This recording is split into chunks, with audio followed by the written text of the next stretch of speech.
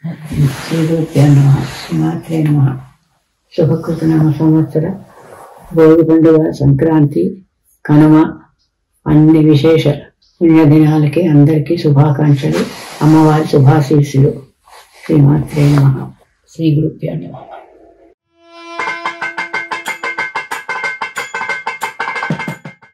Dear viewers of Darpanam TV, Surabhilam Media, DTV of Devipuram, let me wish you all a happy Bhogi. Today we are celebrating a great festival called Bhogi. All the festivals, celebrations that we have in our tradition have some inner meaning behind them. They are not just celebrations to express our happiness.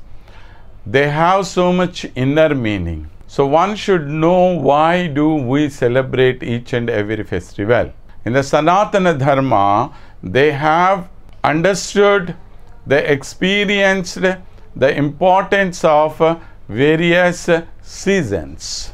And this is one season which turns from Dakshinayana to Uttarayana. That is the season that we are going to have now. What is Uttarayana? What is Dakshinayana? The calendar is divided into two halves. So the first half is called Uttarayana, first 6 months. Next 6 months it is called as Dakshinayana. Now we are in that Dakshinayana and we are moving towards Uttarayana, and this day is just before that Uttarayana Punyakala. Of course, both are good, both are auspicious, there is no doubt. But Uttarayana is considered as the daytime for all gods, and Dakshinayana is considered as the night time for gods. In Uttarayana, we usually worship gods, and whatever knowledge that we have to get about God, that we should gain in Dakshinayana Kala. So these two are having their own importance. However, Uttarayana being the daytime for all the gods, we consider this time as very auspicious time. So just before that, this festival is celebrated. The word Bhogi comes from the root verb called Bhog. What is this Bhog? Bhog is having two types of meanings.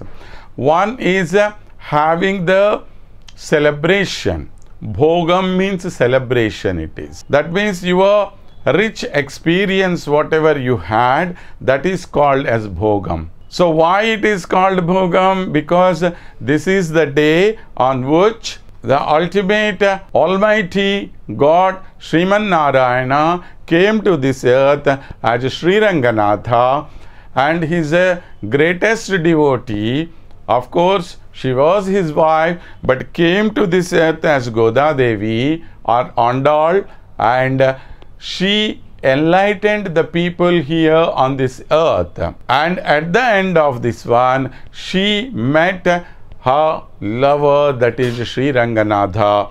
So she got that Bhogam on this day. So it is called as Bhogi. Not only that, we feel that whatever bad habits we had all this time, we should get rid of them one and adopt new habits in our life. So as a symbol, what we do, whatever old things are there in our house, we bring out all those things and we throw them in the fire. So usually in front of each house, in some villages, maybe there may be one big fire they will make, and in which they put all the dung biscuits which were made with the cow dung.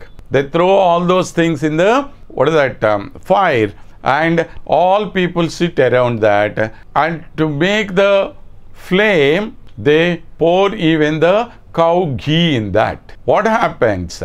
With 10 grams of cow ghee, it can produce at least 1 ton of oxygen, which is very much useful for our life. This is the season where most of the people get diseases.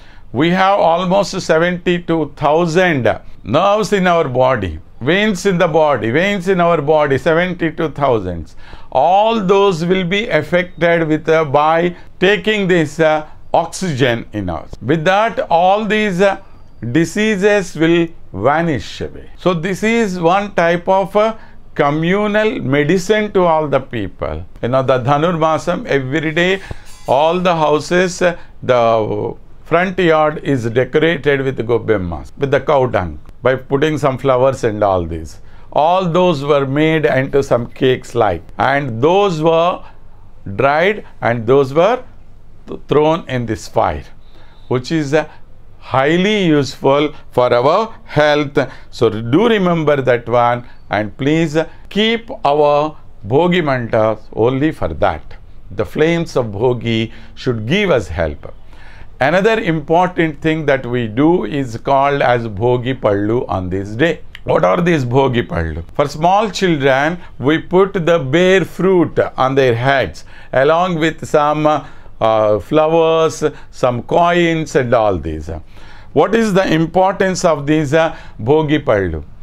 Bhogi Pallu are called as Arkaphalam. So that means they are replica of Surya Narayana. So they say that these bare fruits take all the energy from the rays of sun and they preserve that in them. So when you put these fruits on the head of the small children, they get that benefit of the sun rays. And we say that there will be one Brahmarandram on their head. When these sun rays directly influence the Brahmarandram, all the nerves in their body will be energized, will be reactivated, and they get so much knowledge out of that one. So to boost that Brahmarandram, we pour this Regi Pallu on them. The Regi Pallu means the bare fruit, the fruit of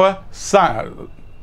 So do remember that we get so much energy from that. And that also up to the year of 12 years, if we pour these fruits on them, they get so much knowledge out of that. So we have so much meaning in all these things that we should remember. So all these things we have to remember on this day.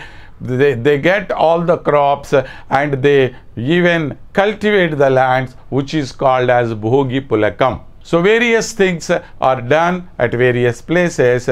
So let us understand the inner meaning of Bhogi and celebrate this festival. Once again, I wish you a happy Bhogi to all of you.